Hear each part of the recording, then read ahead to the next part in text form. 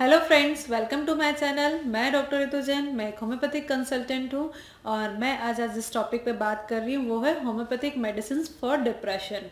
तो डिप्रेशन के लिए आज मैं बताऊंगी कि डिप्रेशन क्या होता है और उसके क्या कारण होते हैं और स्पेशली उसके टॉप 5 मेडिसिन भी बताऊंगी जो कि होम्योपैथिक।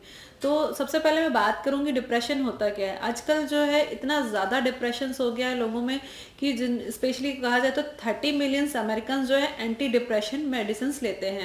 तो ये जो इतना ज़्यादा लोगों में हो गया कि तुरंत उसको डिप्रेशन को दूर करने के लिए तुरंत मेडिसिन ले लेते हैं जिसके काफ़ी सारे साइड इफ़ेक्ट्स होते हैं।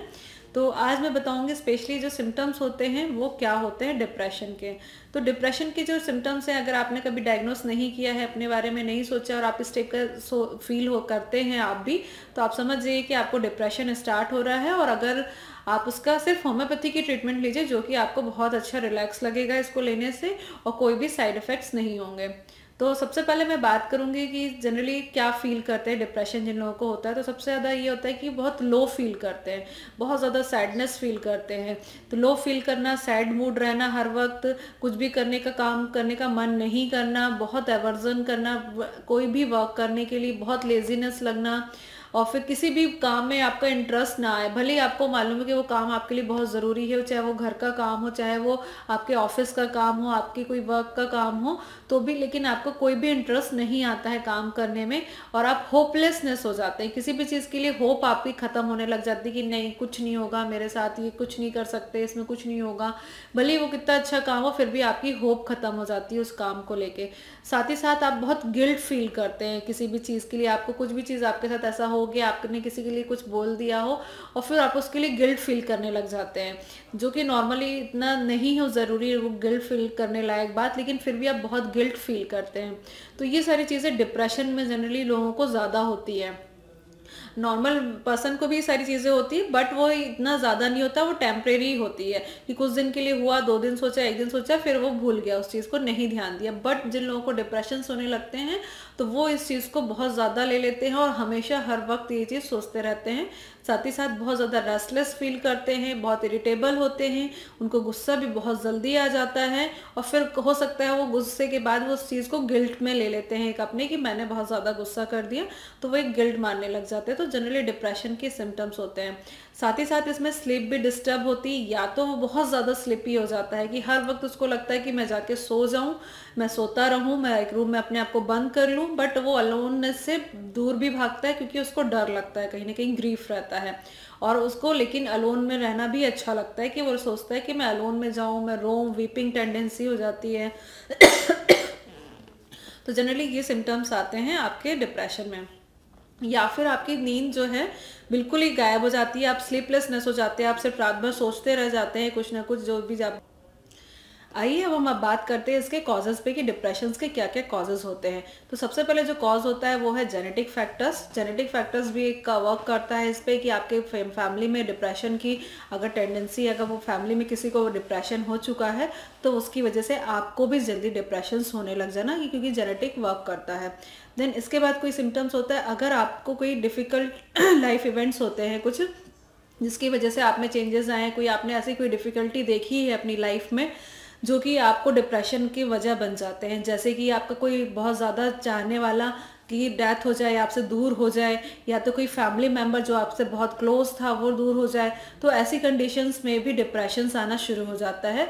साथ ही साथ कुछ फाइनेंशियली लॉसेस होते हैं जिसकी वजह से आपको डिप्रेशंस में आप चले जाते हैं, आपका बिजनेस पूरा लॉस में चला जाए या कोई आपने कहीं पे पैसा लगाया था वो लॉस हो जाए, तो फाइनेंशियली लॉस की वजह से भी डिप्रेशन में इंसान चला जाता है। तो ये सारी जो मेडिसिन चीज़ें हुई वो कॉज में आती हैं और सिम्टम्स भी मैं आपको बता चुकी हूँ। और इसके अलावा भी कुछ मेडिसिन होती हैं, जो मेडिसिन मैं आप बताऊँगी आपके लिए, स्पेशली टॉप 5 मेडिसिन बताऊँगी आपके डिप्रेशन के लिए। होती तो वैसे कई सारी मेडिसिन है बट मैं आपको स्पेशली टॉप 5 मेडिसिन बताती हूँ। तो सबसे पहले मेडिसिन जो आती है वो है इग्निशिया। इग्निशिया मेडिसिन जो होती है स्पेशली जब सैडनेस बहुत ज़्यादा हो जाती है, आपकी रोने की टेंडेंसी, वीपिंग टेंडेंसी हो जाती है, आप किसी चीज़ से बहुत ज़्यादा डरने लग जाते हैं और उस डर के बाद जो है आपको कोई भी प्रॉब्लम आती है तो उसको अपन बोलते हैं, उसके लिए मेडिसिन होती है इग्निशिया। देन नेक्स्ट मेडिसिन है वो है नेट्रम्यूर। नेट्रम्यूर मेडिसिन जो स्पेशली होता है वो क्रॉनिक डिप्रेशन में स्पेशली बहुत ज़्यादा टाइम हो चुका है, और आप जो किसी पास्ट मेमोरी को लेके, पास्ट कोई सैड मेमोरी है जिसको आप लेके बहुत ज़्यादा सोचते हैं, आपको अकेलापन अच्छा लगता है, आपको लगता है कि मैं अकेले में जाके रोऊं और उस चीज़ को याद करूं, उस चीज़ को सोचूं, तो ये सारे जो मेडिसिन सिम्टम्स होते हैं वो स्पेशली होते हैं नेट्रम्यूर मेडिसिन के। देन सीपिया मेडिसिन। सीपिया मेडिसिन जो होती है स्पेशली जिनको एवर्जन रहता है, कोई भी काम करने में मन नहीं लगना, आपको किसी भी काम का मन नहीं करता, और स्पेशली आप अपने फैमिली मेम्बर्स के लिए भी बहुत ज़्यादा इंडिफरेंट हो जाते हैं, उनको भी बहुत ज़्यादा एंगर करते हैं, और कोई बहुत अच्छे आप जिसको बहुत ज़्यादा चाहते हैं लेकिन उसको भी आप ऐसा बिहेव करते हैं कि आप उसको नहीं पसंद कर रहे हैं। तो ये सारी चीज़ें स्पेशली सीपिया मेडिसिन के लिए होती है।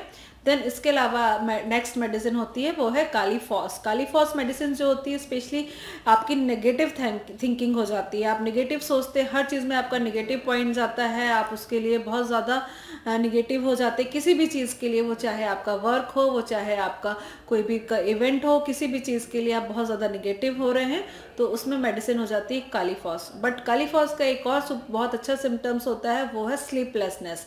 अगर इस सारी चीज़ों की वजह से आपको नींद नहीं आ रही है, आपके नींद का प्रॉब्लम है कि आप जल्दी सो नहीं पाते, बहुत ज़्यादा सोचते हैं, तो उसमें मेडिसिन हो जाती है कालीफॉस। तो इसके अलावा मेडिसिन होती है एसिड फॉस। एसिड फॉस भी बहुत अच्छा वर्क करती है, ये भी एक तरीका टॉनिक है जो कि आपको बहुत ज़्यादा अगर फील लो कर रहे हैं, आप बहुत सैड फील कर रहे हैं, आपको साथ साथ वीकनेस लग रही है, थोड़ा कमज़ोरी लग रही है, तो उसमें मेडिसिन हो जाती है आपकी एसिड फॉस। ये मैंने आपको टॉप 5 मेडिसिन बताई। इसके अलावा भी कई सारी मेडिसिन होती हैं डिप्रेशन के लिए होम्योपैथिक में, वो कॉन्स्टिट्यूशनली वर्क करती है, वो सारी मेडिसिन मैं आपको नहीं बता सकती इतने छोटे से टाइम के लिए।